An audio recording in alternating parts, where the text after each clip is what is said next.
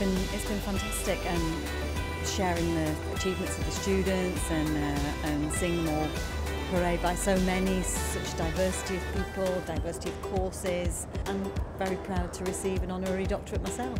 I've been living and working in North Staffordshire for 17 years, and I've taught at this university as well, and so it's obviously there's a lot of connections here for me.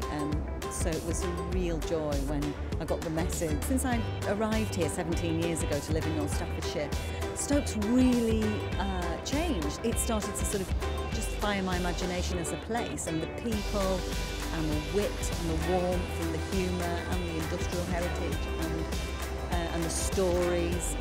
It was so wonderful. It's got a twinkle in its eye now as Stoke-on-Trent. There's some great creative industries setting up camp here. There's some wonderful people really driving a creative and cultural economy here. My own personal experience of my life has always been unexpected. I didn't expect to be here, but I ended up here.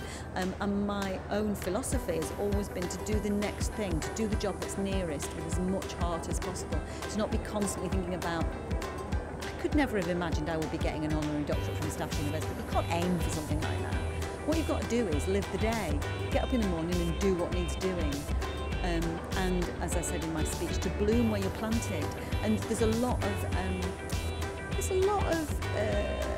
positivity always talked around people who leave, who move, who go somewhere else to follow their dreams.